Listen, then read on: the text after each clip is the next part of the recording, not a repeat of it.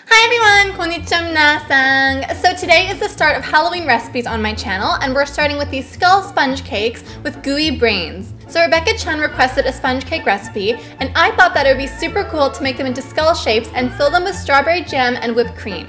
Cut into these cakes and the yummy gooey brains will squish out. These are really easy to make but would pack such a punch at a Halloween party.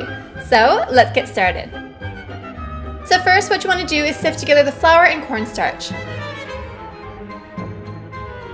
Then place the egg whites and salt in a bowl and beat them with an electric mixer until stiff peaks form. Gradually add a quarter cup of sugar and mix until the egg whites are stiff and glossy. Then set that aside. Then place the egg yolks, vanilla extract, and half a cup of sugar in a large bowl and beat with an electric mixer until the eggs are pale and thick.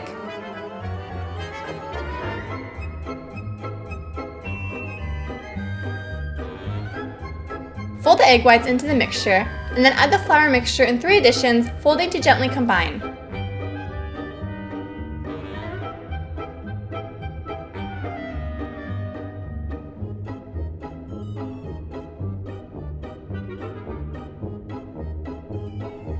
Pour the batter into a greased and floured skull-shaped pan and smooth the surface.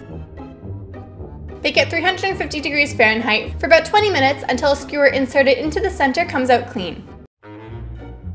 And so the cake mold that I'm using is from Williams-Sonoma, but you can use any cake mold that you like.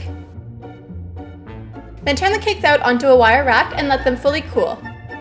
In the meantime, combine the whipping cream and vanilla extract and whip until stiff peaks form.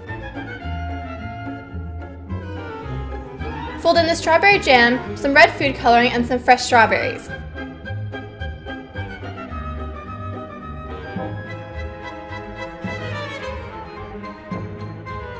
Then cut off the extra edges of the cake and flatten the bottom of each cake.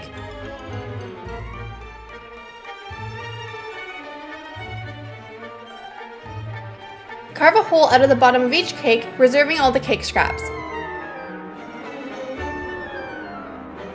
Spoon the strawberry cream into each hole, using some cake scraps to seal the holes closed. Then turn the cakes right side up and generously dust them with icing sugar. And you are done! So thank you all so much for watching. On Thursday we're making another skull/skeleton themed dessert, and it's awesome, so make sure to check back and hit that bunny shaped subscribe button so that you don't miss out.